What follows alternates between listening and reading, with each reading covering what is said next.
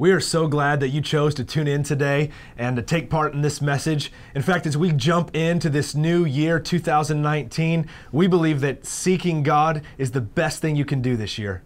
We pray that this message would encourage you and inspire you to live fully alive this year. Today is a very important day because it is day 7 of our 7 days of prayer and fasting. And if you've been a part of that, I will just say, way to go first. It's been a powerful week. We've had prayer meetings at 7 a.m. this past week, every 6 days, so every day leading into today. And I think like 80 people or so each morning came together at 7, and we've been praying. And I've heard stories of physical healings this week. I've heard stories of people having estranged relationships restored in families. I've heard stories of people going, man, I am closer to God. Christians who have been following Jesus for years going, this week I have discovered God deeper and more intimately than ever before in my entire life. It has just truly been an amazing week. And so I'm excited. I'm excited about what God is doing as this year we begin to pray and learn to pray like never before, and just really starting off that way. But it's also important that we recognize today that it is day 7 of our fast. And I need to let you know something that I'm very religious about. I'm very upfront. I do not believe Christianity is about religion. It's about relationship. Jesus came to the earth. He died on a cross. He rose that we would have relationship with him, not that we would follow a religion, because religion is about man-made rules. God is about a relationship where his supernatural power works through us. There is one thing I'm religious about, though, and it is that the fast ends at sundown. So at 5:10 today, I will be eating. And I just like everybody who asks questions about that. And if you're like, well, technically, whatever. You can do whatever you want. The fast is between you and God. But at 5:10 today, and of course somebody said to me, well, the sun's not even out today. So again, that's between you and God. 100% up to you. It's your fast. But it has been good and cool to see our church rally. So many I know for the first time. My wife, she really struggled because it's my 5-year-old's, well, my 4-year-old, it's my son Soren's 5th birthday today. And Megan last night went to get him some Chick-fil-A so that he could have Chick-fil-A on his birthday. And so she had to drive home on a liquid-only fast and smell Chick-fil-A nuggets. And then she said she got stuck behind a train to just sit and soak in that aroma. But you know what? Our family will have Chick-fil-A today, and the rest of you just have to suffer because it's closed in Jesus' name. And so that's not encouraging at all, and I'm really sorry that I just said that.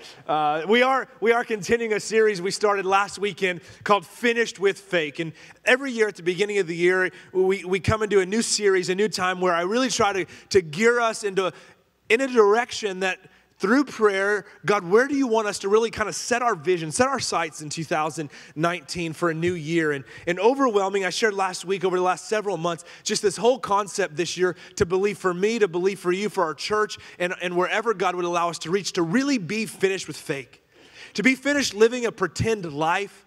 To be finished seeking after things that promise something to fulfill us, but at the end of the day, always leave us wanting more. To discover this real, authentic life of living for Jesus and experiencing the life he has for us, from our kids to our students to however old we are, to really experience this life. And this is what we're going after. And it's a series, just like last week, the same today. It's a series where I'm saying, guys, we've got to be intentional to ask ourselves questions about who we are and why we do what we do. And if we will, I do believe that God will show up in a powerful way this year to really change us and make us who he called us to be. So would you pray with me as we ask him to speak today to us? Lord, I thank you right now for the power of your Holy Spirit that is inside of every one of us who's your follower.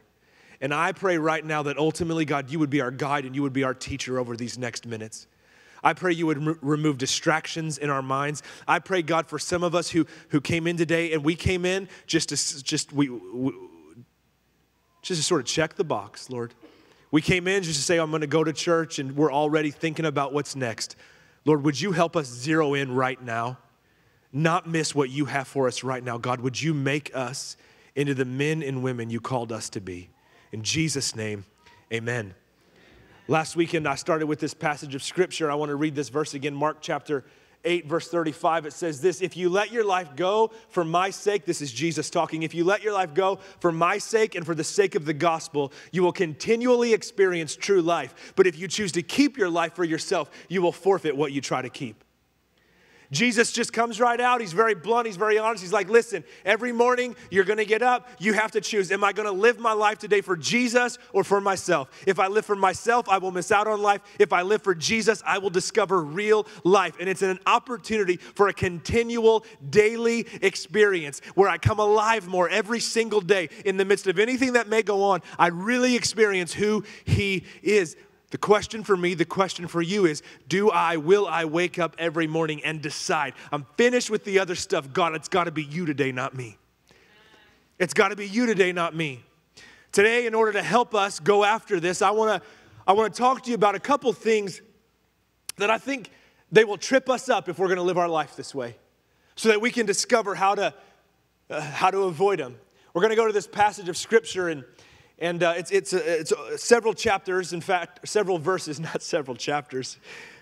It is the last service. I suppose we could stay here that long. But several verses in the book of Exodus. In Exodus chapter 32, Exodus is the second book of the Old Testament if you're new to Bible. And we find in Exodus this time where there's been a guy named Moses.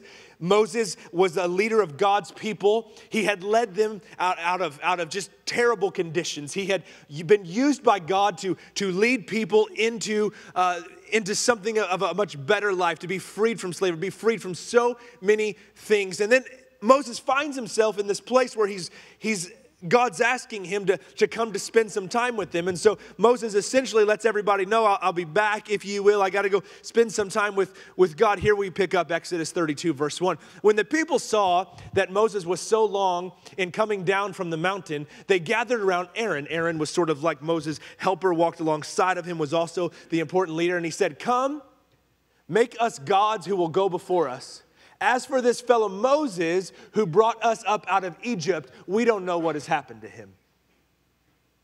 Through this passage and through these scriptures today, I hope to pull out some encouraging things, some convicting things, and I want to show you even some things that I find are humorous. Right here in verse 1, we find this group of people who had a leader who had been used by God to help him. And in the moment he isn't right there for them to meet their needs, they say this, hey, this guy, this fellow Moses, yeah, I don't really even know.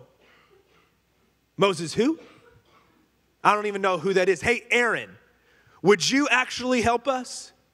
Because the truth is, in our innate nature, if we're not careful, if we live to just please the crowd, the moment the crowd isn't having their needs met, they'll leave you. The moment that itch isn't getting scratched, we'll just go, hey, Aaron. So this is what Aaron did, verse 2. Take off your gold earrings that your wives and your sons and your daughters, of your wives and your sons and your daughters.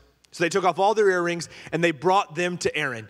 He took what they handed him and made it into an idol cast in the shape of a calf, fashioning it with a tool. Then they said, these are your gods, Israel, who brought you up out of Egypt. Wait. Like they were there. They walked through the impossible scenario and situation. They supernaturally saw God, not in person, but his intangible work happen where they shouldn't have been able to make it. They made it. And then all of a sudden, they've decided, this is your God.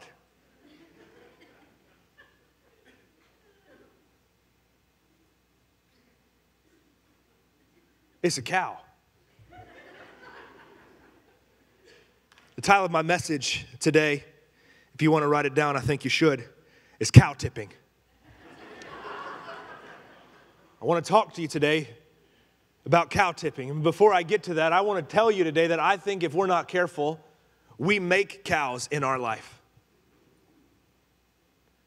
If we're not careful, we create things in our own ability. We create things with our own hands. We create things with our own resources and decide these are the things I will trust in because I got impatient waiting for God.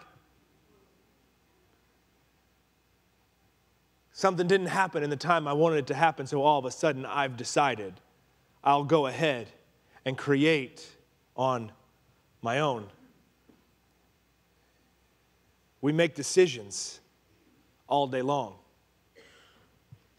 But I would offer to you today, decisions made from impatience are usually made in ignorance.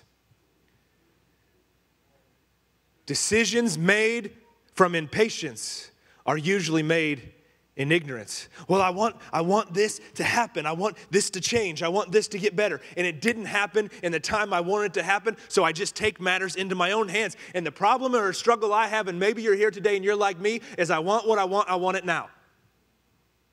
Are there any impatient people willing to be honest in church today so God could help us, right? That is my struggle.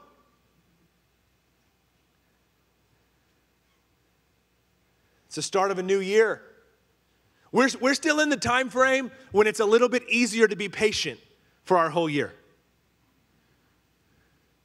We're still in the time frame where maybe you're like, hey, 2019, it's going to be the year I get in shape. And so we're only 2 weeks in. And so maybe it's 2 weeks in, you've gone to the gym a couple times. In fact, maybe you did the liquid fast and you're like, oh my gosh, skinny.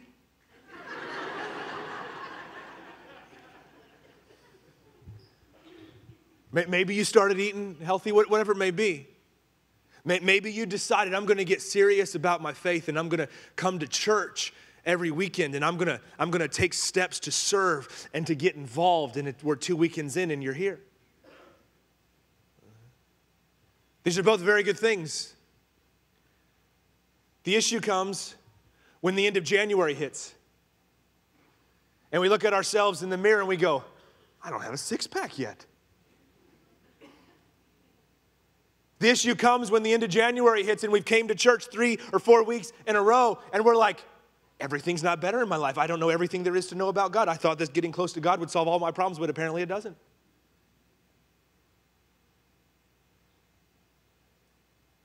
Because it takes patience to consistently do small things over time to actually walk into what God has for us. The Israelites created a cow. I don't think anybody here is like, I'm going to go home and create a cow. I mean, you might, but that's beside the point. The question is, because we've been waiting for God to establish who we are or something in and through us, have we just tried to make something else? We need to understand this truth. I need to be reminded of this truth. It's this: we underestimate what can be done in a year and we overestimate what can be done in a day. We underestimate what can be done in a year and we overestimate what can be done in a day. It's the reason, if you work at a gym, it's the reason you crack up in January, like a fitness center, because somebody comes in, they didn't work out in 2018, New Year's resolution, I'm going to get in shape in 2019. They come in, hey, today, January 10th, I'm going to get in shape today. They worked out 6 hours. January 11th, they were so sore they couldn't walk, they said it doesn't work. But yet the small habit done consistently over the course of the year would have got them where they wanted to get in December. What do your habits look like? What are your habits today? Because I believe the reason that the Israelites made a calf, the reason they were like, Aaron, give us something to worship because we were counting on this dude to take care of us and he left for a moment, is because they had not developed their own relationship. They had not developed their own sense of maturity. They had not developed their own spirituality, so that in the moment things didn't go the way they wanted them to go, they would be okay. Instead, when things didn't go the way they had hoped or had planned for them in their own mind, they made a terrible decision. Listen, what you and I do when things don't go the way we want them to go are a result of the habits we have in place when things are going the way we want them to go.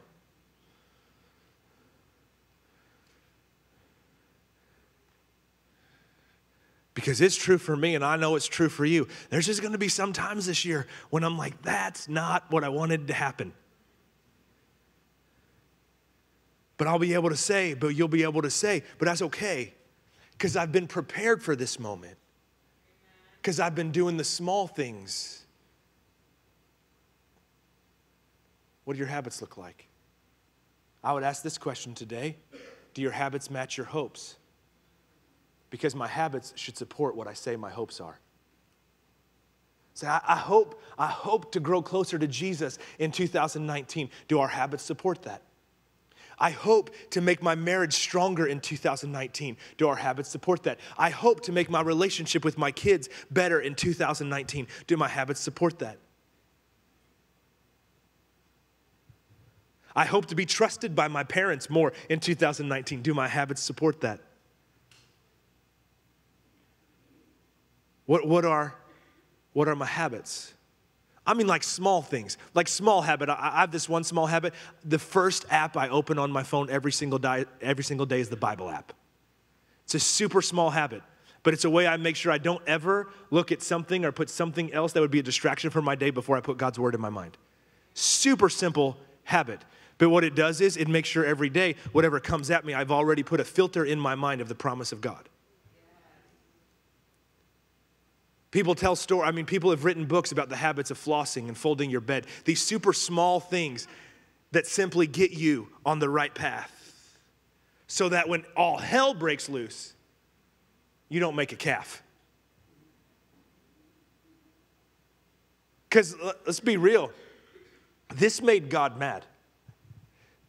If you're wondering what makes God mad, it's when we put something in the place of Him.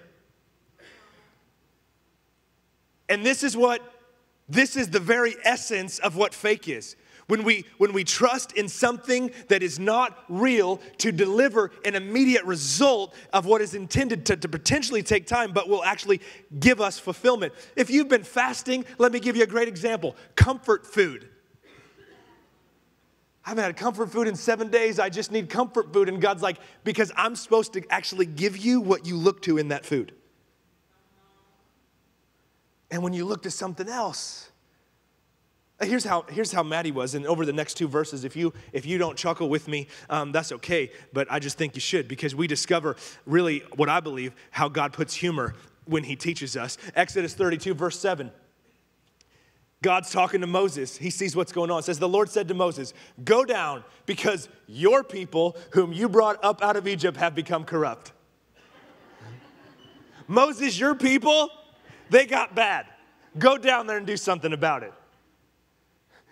God's the one that showed up supernaturally. So verse 11, here's what happens. Moses sought the favor of the Lord. He said, Lord, why should your anger burn against your people, who you brought out of Egypt with great power and a mighty hand?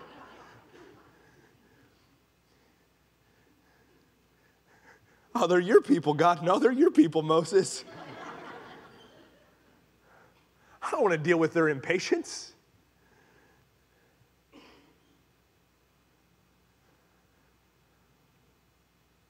So Moses, he has to leave the presence of the Lord because he's got to deal with this. God's got to say, Moses, go deal with this. Because God didn't get face-to-face with his people. He had that special relationship. This is before Jesus. He had that special relationship with Moses for Moses to lead his people. So he's got to go deal with it. So he heads out, he heads down. Verse 19 of Exodus 32. Moses approached the camp, and he saw the calf and the dancing, and his anger burned. And he threw the tablets out of his hands, breaking them to pieces at the foot of the mountain. And he took the calf the people had made, and he burned it in the fire. Then he ground it to powder, scattered it on the water, and he made the Israelites drink it. Then he said to Aaron, what did these people do to you that you led them into such a great sin? Don't be angry, my Lord, Aaron answered. You know how prone these people are to evil. It's not my fault, God. You know these people. Like I'm trying to do the right thing, but you know these people. Do you know one of the number one things that causes us to live a fake life is the cow or the false idol or whatever you want to call it of people pleasing? Aaron saw the miracle working hand of God, and all of a sudden the crowd goes, Aaron, make us happy. And Aaron goes, okay, give me your earrings. I will tell you as a pastor, this is just so real, if I could just for a moment, when it comes to the local church and the church in America. Because there's always a temptation as a pastor that you could just say what the people want to hear. Scratch that itch, make them happy. And I believe the worst thing I can do as a pastor, the worst thing any pastor can do, is simply just say what the people want to hear. What we are called to do as spiritual leaders is to say the truth of God and the hope that's in it. Which means sometimes the people, and this is like us, the people, we won't like it. Just like my 2-year-old Griffin, when he asked for mac and cheese for the 17th time in a week. We say no because we're not living to please him. Because guess what? There comes a point in time when you're 2 years old that you need more than boxed Kraft macaroni and cheese. There comes a time for followers of Jesus Christ when we need more than to simply get some practical advice. And we need to know I have to be responsible to feed myself as a follower of Jesus. I have to be able to be close enough to God so that when things are difficult, I don't just have to wait for someone to tell me, but that I've got a relationship of myself with Jesus so that I'm able to stay pure and stay true to Him when things aren't going great.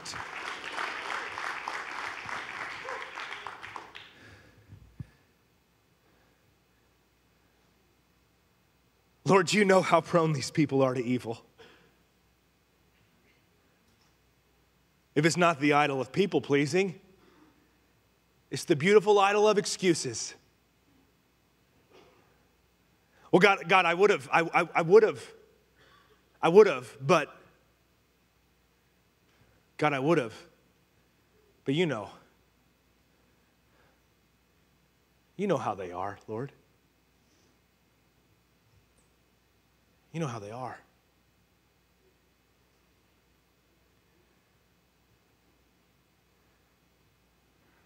In Proverbs chapter 29, the scriptures talk about the importance of having clear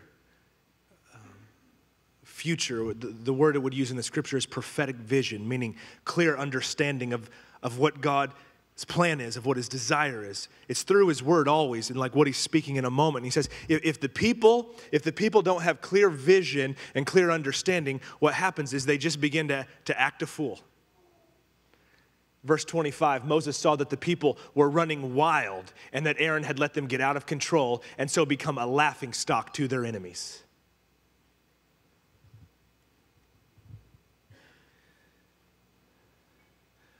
I would say that we could all read this passage today from Exodus 32, verse 1 to right there in verse 25. And say, Lord, don't let that be what the American church looks like.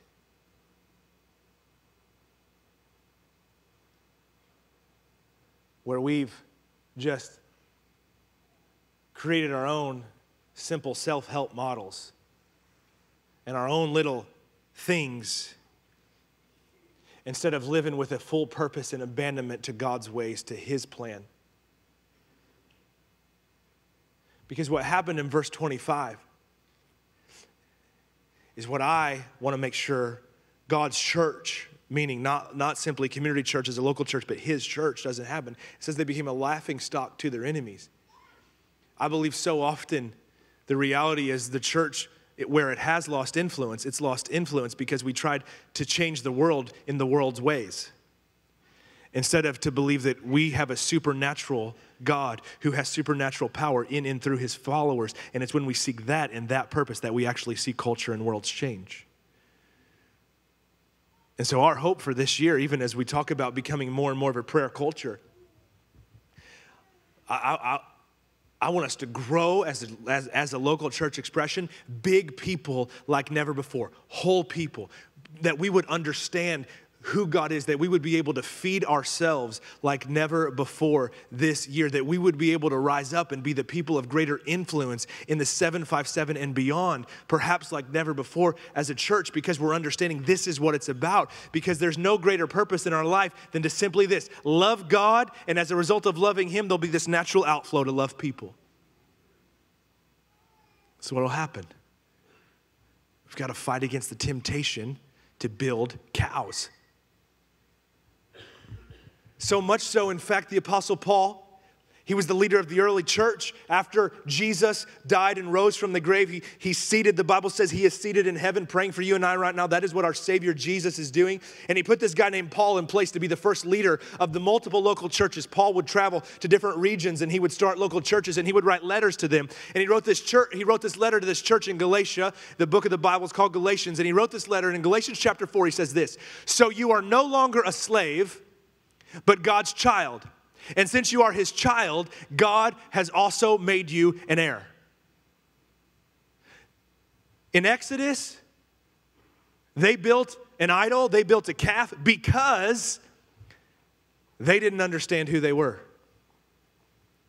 Sometimes in order for us to make sure and know who we are, God has to remind us who we're not. You're not a slave. You're not a slave to your past.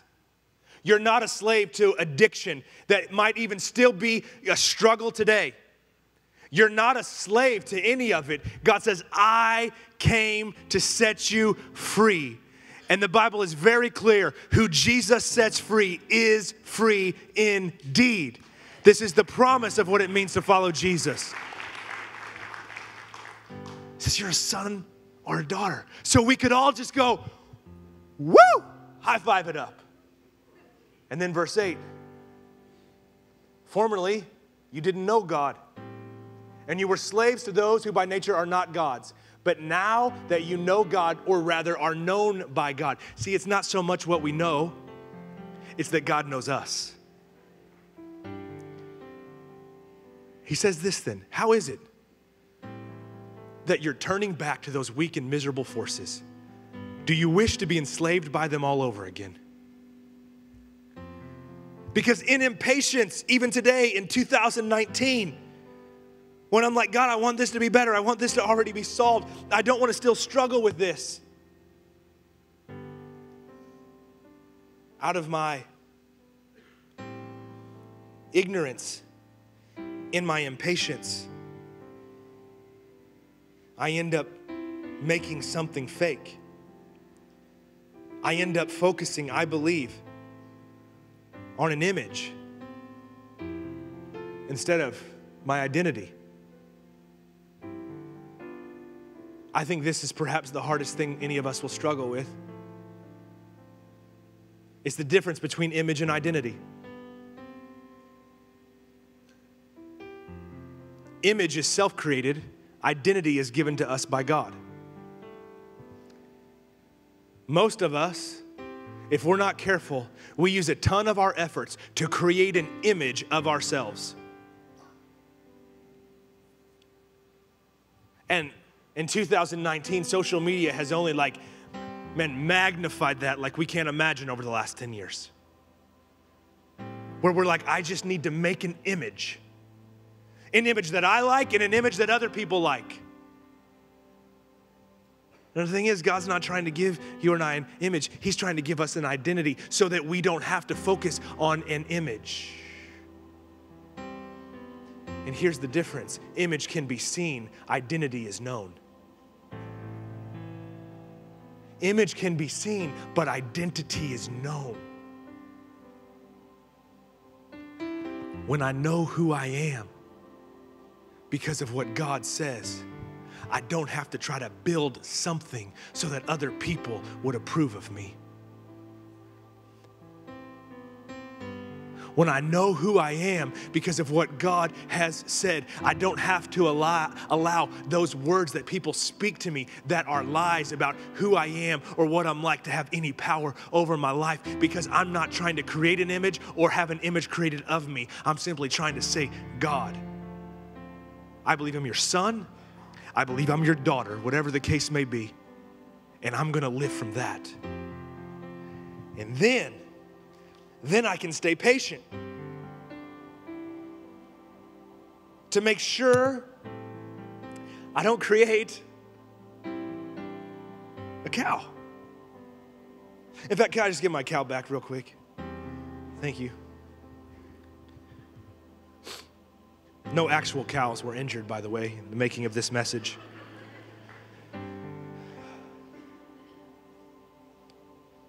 Almost even with this backdrop, hear these words of Psalm 135. The idols of the nation are silver and gold, made by human hands. Please go to the next slide for the sake of my reading of Psalm 135. They have mouths but cannot speak, eyes but cannot see, ears but cannot hear, nor is there breath in their mouths. Those who make them will be like them, and so will all who trust in them.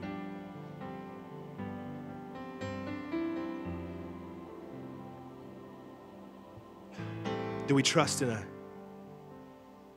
an earthly relationship?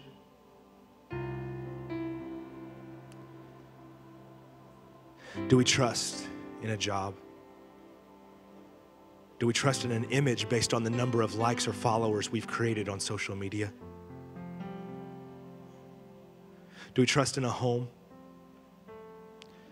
Do we trust in a position or a title? Even do we trust in being able to just make our voice known? More than trusting God? Because whatever that idol is, he would say today, it's time to go cow tipping.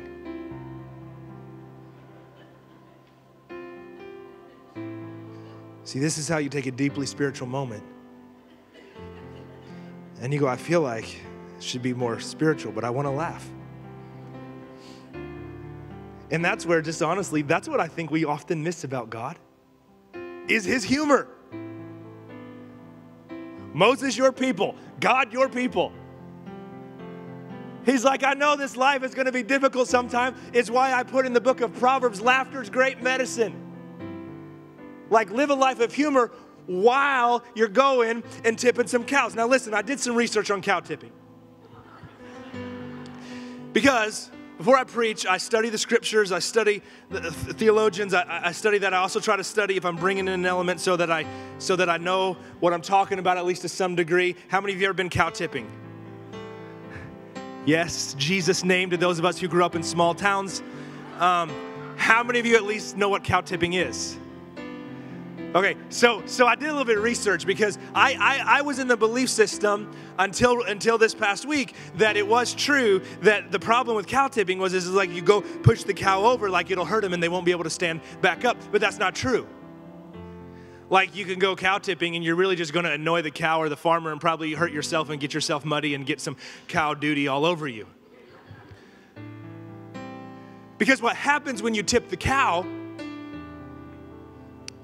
is he can stand back up.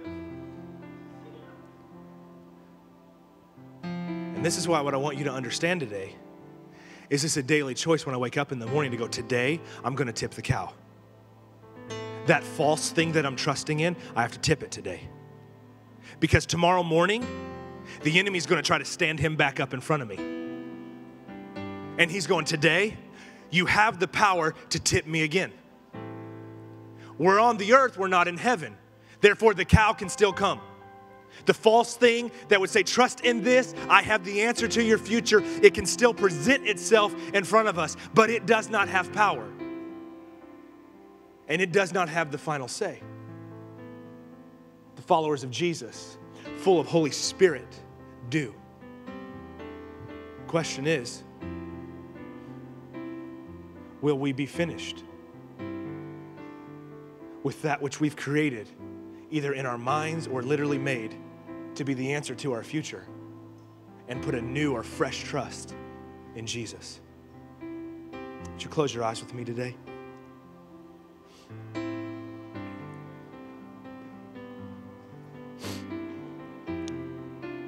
If you're here today and you know I'm talking to you right now, you know there's things you're trusting in, and they're not God, but they haven't really failed you, and you're kind of afraid of what would happen if I didn't have them. Lord, I pray for those that's where we are right now. They may not even be bad things, but inside we know we haven't been able to let go of our trust in that thing. And the problem is it's keeping us from a full experience of you. And I pray right now in Jesus' name that you would do a work inside of us, Lord, to revolutionize the way we trust, the way our faith is, the way we believe. I pray right now in Jesus' name, Lord, for those that maybe are sitting here right now and they're going, God, what is that thing? What is that false thing that I'm trusting in? Lord, would you reveal that? Would you reveal that to your sons and daughters, that we could get rid of it, that we could tip it, that we could make it a part of our practice, where no longer will we count on that which is fake or pretend to be something we're not. But God, there's an understanding of what it means to be raw, to be real, to be the authentic us, because that's where continual real life is with you. Today, if you'd be honest with yourself and you would say, I think that I have trusted in some things when I should have been trusting in Jesus. And today I want to, there's tangible things after today I leave I know I need to make some shifts in, but I want to solidify what's going on in my heart right now and just declare I am no longer going to trust in that fake thing. I'm going to put all of my trust in Him. If that's you today, would you just lift your hand up in the air? Say, that's me right now, Pastor. That's me. Awesome. Awesome. Awesome. Awesome. I'm so proud of those of you lifting your hands. Just a couple more moments, because I don't want you to miss a moment when your heart's beating fast and you know it's God, because you're like, I know this has been me and He's speaking to me. Don't worry. Nobody's going to bother you. This is you doing a bold movement to solidify what God's doing in your heart. Awesome. Yes. You can put your hands down. If you raised your hand, would you pray this prayer with me? And would you pray it incredibly bold? Like you're going out to the farm and you're like, I got to be strong right now to get this thing over. Say, Jesus, I love you. And I believe you have me. You love me. So today, my trust is in you. Help me trust in nothing else. From now on, every day, I'll tip the cow so I can seek you and experience you in every area. In Jesus' name, amen. Amen. Could we give God praise one more time?